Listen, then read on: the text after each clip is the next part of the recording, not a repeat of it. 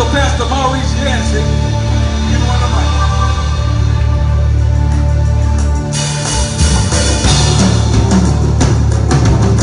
Yo, come on, we might as well keep the party started. Come on, put them hands together. Come on.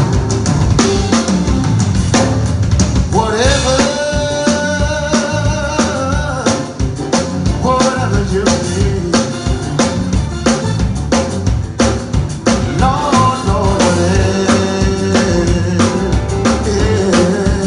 whatever you need, ooh, my Lord, whatever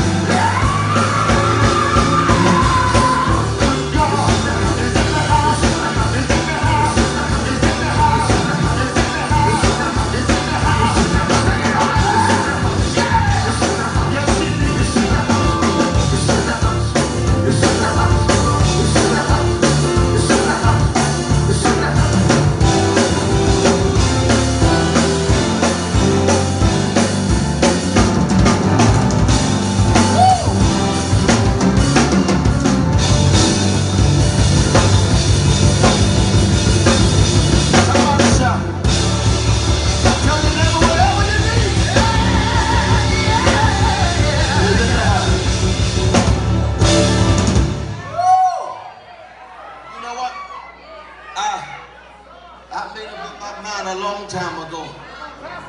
I don't really get caught up in concerts anymore. Because when you go to concerts, folk act like they come to be entertained. But when you serve a true and living God, you ought to come to worship. And the Bible said those that worship him ought to worship him in spirit and truth. I wish I had 100 of y'all in here that would act like Friday night was Sunday morning and open up your mouth and give God glory in this house. Come on, come on, come on. Come on, come on. Look at your neighbor and say, don't wait for Sunday morning. Because Sunday morning ain't promised to you. You know what, Steve? I was going to do that, but my time is running out. I think I better go another route. I think I better go another route. Y'all looking at a young man that's been through a whole lot in his little 39 years of living. But when God saved me from that prison bunk, I told God, I promise you, I'll tell it everywhere I go. I don't care if folk don't like it. I'm going to tell it in season and out of season.